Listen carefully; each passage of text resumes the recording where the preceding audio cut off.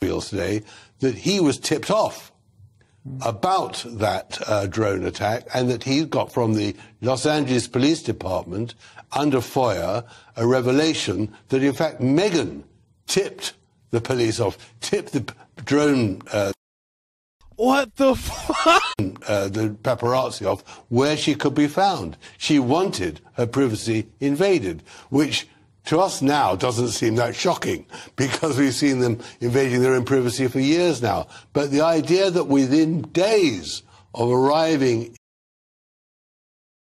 in America for their privacy, she was literally tipping off the paps where to find her, it just shows that she's on a different planet to all of us. Her agenda is by now so obscure we can't even say, except that she's got a puppet. And the puppet is Harry.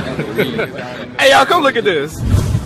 And Harry is just, I think, out of his depth. He has no idea anymore what he's being played at. He has no idea the game that he's actually engaged in. And it can only end in tragedy. I mean, that's an extraordinary revelation. Bop, bada bop, boom, pow.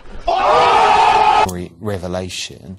What would, I think, be so helpful, though, and this is why I'm very suspicious why Meghan hasn't done this, is for her to actually have an honest conversation with her husband and say, look, Harry, your mum used the media a lot. Used the media a lot. We all know that. She regularly tipped off photographers. She had her favourite journalists who she spoke to regularly. You know, Richard Kay, editor-at-large at the Daily Mail, was one of her last ever phone calls back in 1997. And also, Harry, when I was famous, when I was desperate for publicity, Wait a minute!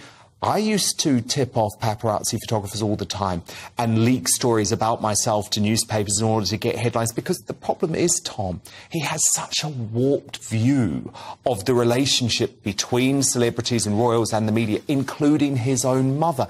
And it's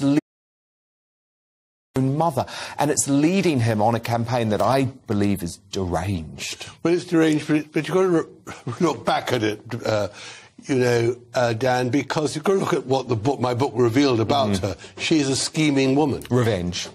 She's always